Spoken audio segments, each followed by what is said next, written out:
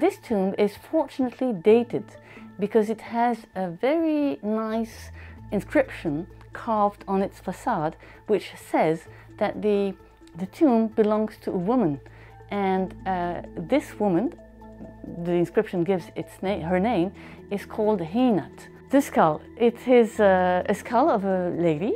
We don't know that she was a lady from the skull. We know from the form of the basin, because it's through the basin that one knows, when you have the basin bone, that one knows whether it is a man or woman.